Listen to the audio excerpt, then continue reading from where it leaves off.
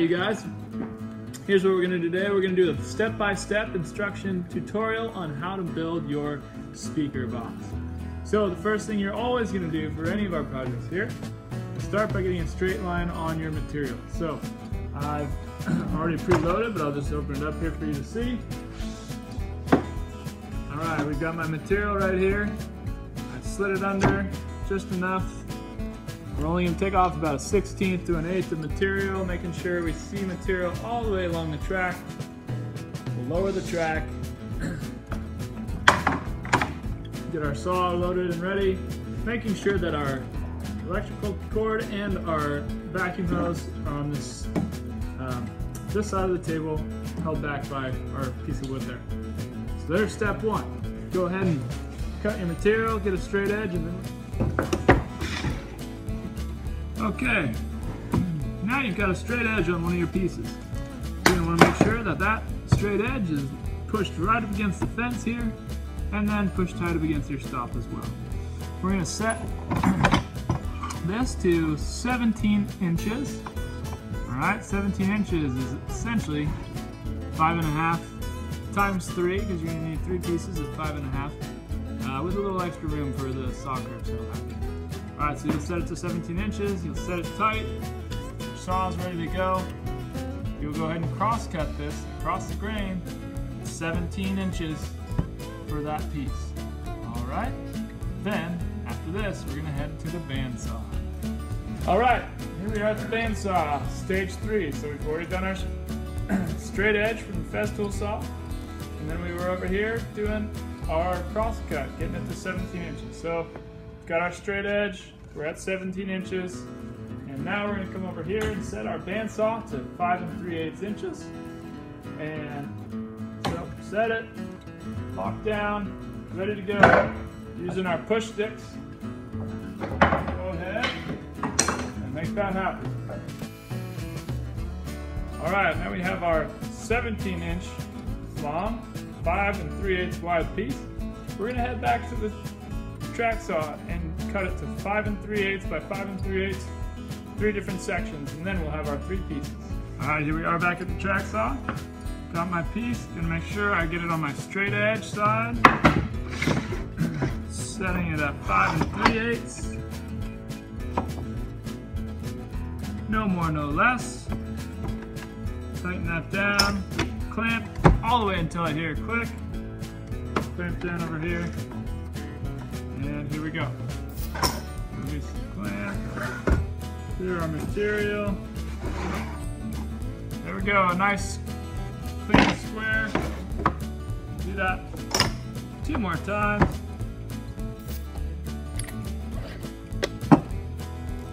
Nice and even so far.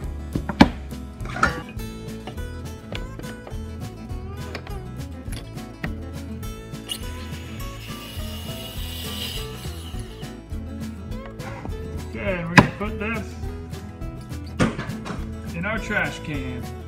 Okay, as you see here, we have 3 pieces, nice and even. What you want to do is make sure you line up the grain. Here's all the end grain, here's all the edge grain. Decide on what you want to have as the front, and once you've decided on the front, say I really like having this be my front, I'll flip them over. I'm going to label these. So top, mid, bottom. Now, I have my organization set. So the top piece is the one we'll be cutting the slot in for the phone. The middle piece will be cutting a shape like this, where we use our template. That'll come out on the scroll saw. The bottom piece will just be solid. Alright, here we go. Now we've got our pieces. Here's the phone that I want to be able to fit in my speaker box. I've measured this thing out. I measured the width and I found it to be 2 1/4 inches. I'm going to probably make my slot 2 1/2 inches just so that it fits in there real nice. So the way we're going to do that, we're going to measure it out. First thing we need to do is find center. So all your pieces should be 5 3/8. To find center, we must divide 5 3/8 in half. Half of 5 is 2 1/2. Half of 3/8 is 3/16. So 2 1/2, 1, 2, 3. Right there. How do we check to see that we got that perfectly right? Well, it should measure 2 11/16 when we go from center to the outside and from the other side to the center. Alright, so that's pretty good. That's my center. Next, measure 3/4 of an inch from the back of your board. Make another little mark. At this stage, I'll take a square and give a little extra there. Then, my phone, I wanted to do 2 1/2. Well, you don't want to measure 2 1/2 from the center, because then you're going to have your slot all to one side. So you have to then again split 2 1/2. To do that, half of 2 is 1. Half of a half is 1/4. So we're going to be at 1 1/4 this direction, 2 1/2 this direction. Okay? So that is going to be the end of our slot. There we go. Mark it out. And as you'll notice, I'm using a square, pressing tight so that all of my lines are square to the location. Next, I'll place my phone in here, give myself a little space, and there we go. There is the opening. We'll double check, make sure that that works. Looks like a pretty good fit. Here is your template for the centerpiece. This will be hidden right behind the lathe near the spindle sander. And that's where it should be returned when you're done with it as well. You'll set that on there and square it up as good as you can. And then trace the line.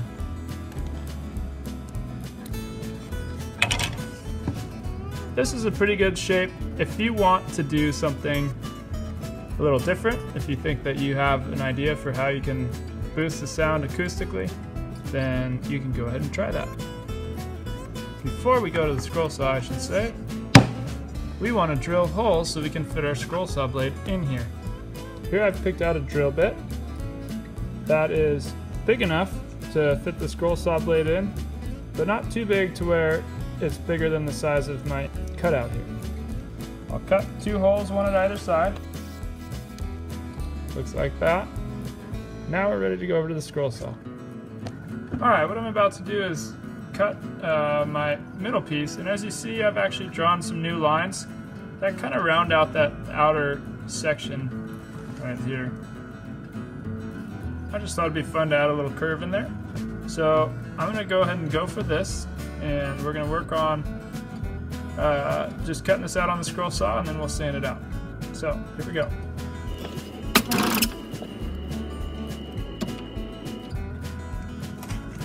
Okay, foot set.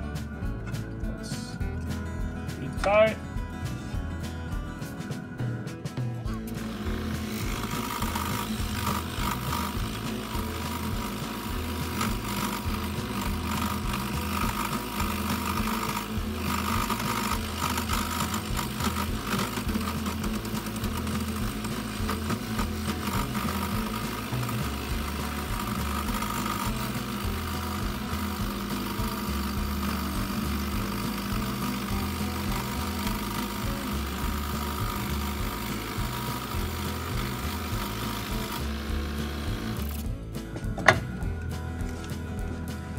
Alright, pretty nice shape overall. As you noticed, I try to stay inside the line so that we can go and sand it. I'll be using the spindle sander mostly on those inside curves.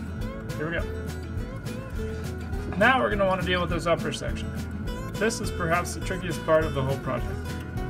What you need to do is actually insert a scroll saw blade through one of your holes, and you want to make sure the teeth are pointing down. Now, I'm going to set my piece on there, and you actually have to attach this scroll saw blade with it inside of your piece. So I'm going to get low here so that I can look down and figure out that it's actually seated correctly in the detent, and place it on the detent at the top. And now tightening up the tension until we get the desired tight sound. A little bit higher now. Here we go. Okay, feel pretty good about that. Good. Now we've got that, we're gonna go ahead and cut out this inside section.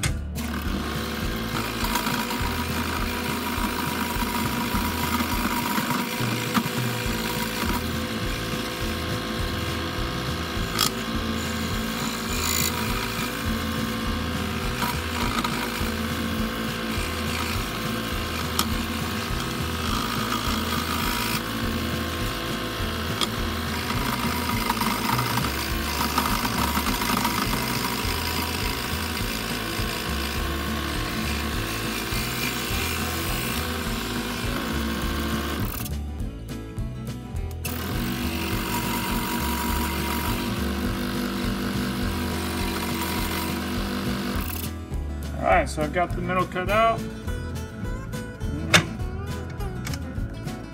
I'll have to loosen the tension.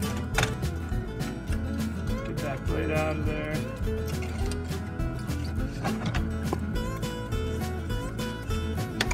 Alright, there we go. Now, got our bottom, middle, top.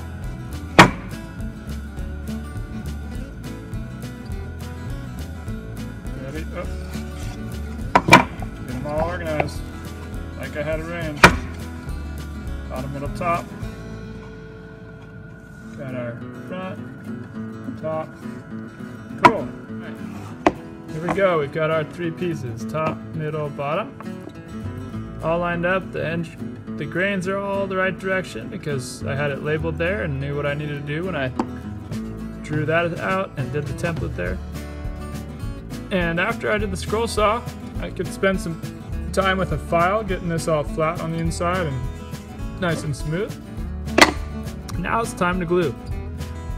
Here are the keys to gluing. You're going to want to glue in a manner that there's glue sticking to all sides. The best way to do that for this project is, since this is the smallest piece, it has the most cut out of it. You're going to want to do what I just did here. Have all your pieces stacked the way you want it. Flip it. Glue this real nice. Get it all full. Use your finger a little bit. Get it all dialed in where you don't see any more wood. It's all glue. Then flip that onto this piece. Then glue this side. Similarly, get it all dialed in. The places you want to avoid a little bit are the edges so that not too much glue gets in there that you'll have to clean out later. And then you will add the bottom. Okay? Now there's glue between each of your three pieces. You get it as lined up on all four sides as you can, or split the difference as best you can. And then you're going to want to be suited with 4 clamps, one for each corner. Okay? Now be careful, because some of the clamps do not have a proper head on them. What you're looking for is a clamp that's not like this, where there's only a ball on the end. Instead, you're looking for a clamp like this, that has a pad. Okay, so once you've got your glue on there, you're going to proceed to clamp it at all 4 corners. Now as you do it, you might need to keep adjusting. See here how I've got that corner's lined up, it's flat here, it's flat there. And you'll proceed to do that for all 4 corners. After you get all the clamps on, you'll come back with paper towels and try and clean up as much glue as you can so that you have less work to do once it's glued up. Also, when you're done gluing, move your material away and see if there's glue on the white table. Pick up as much of that with paper towels as you can as well. Next, after that glues up, probably need to wait at least an hour, so it'll be your next class period. We'll go into sanding and finishing this thing. Before using the orbital sanders, or any of the sanders for that matter, you're going to want to start with the jack planes on your pieces. Jack planes work only on the edge grain and not on the end grain. Okay. The jack plane is this tool here. This tool can take off just a slight amount of material each time it passes. So especially where the edge grain went through the bandsaw, this tool will do a great job taking off that little chatter that comes from the bandsaw. Starting with this, you're going to move over your pieces and just create a nice smooth finish on there, keeping tough pressure all the way through. Okay. You do it to the one side with the edge grain and see here. Let's see, best way to show you. See that chatter that's still there? We're going to get rid of that right now.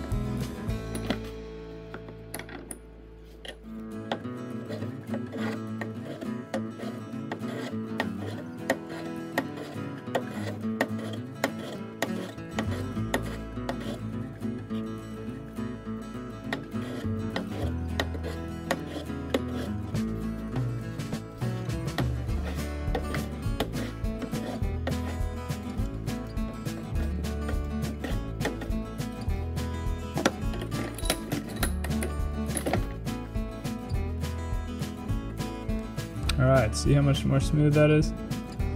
And then we can take it to the sander and also take care of the end grain with the sander. Alright, so we'll head to the sander.